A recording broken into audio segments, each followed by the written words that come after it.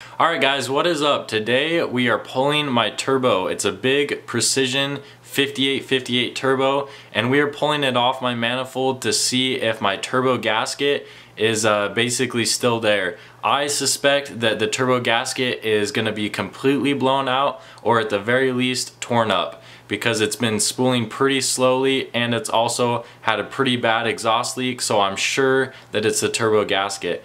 Once we pull the turbo off, I'm going to inspect everything, see if the shaft play in the turbo, if there is any, I guess, for that matter. If there is shaft play, that means the turbo is probably going bad, but it's a pretty new turbo, so I would expect that the turbo has no play at all, which would be good.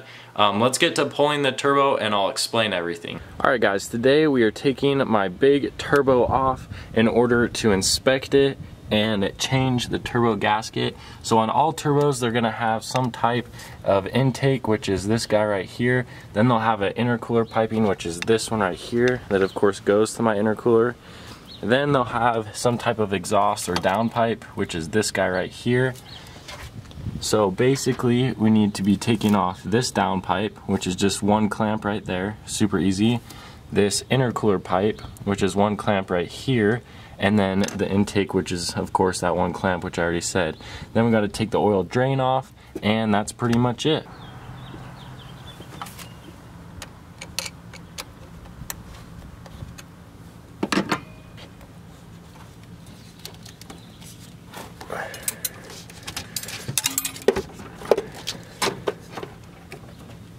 Alright guys, the intake is off now.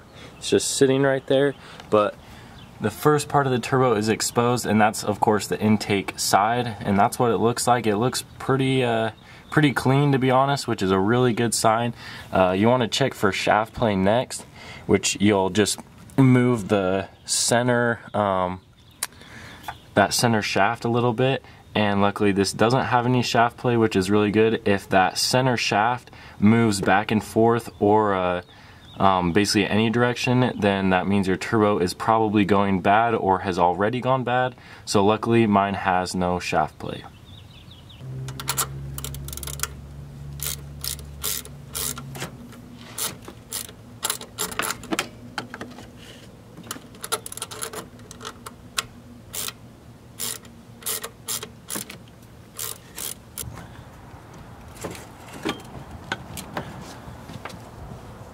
Alright guys, there is the intercooler pipe off.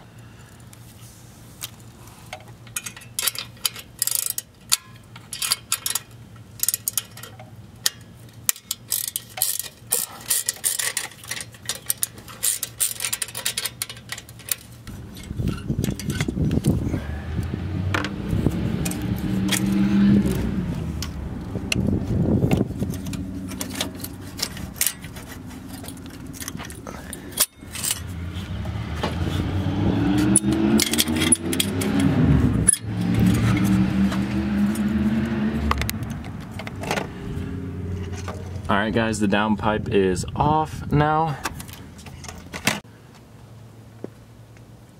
Alright guys, everything is pulled off the turbo, and now I am going to lift the turbo off the manifold.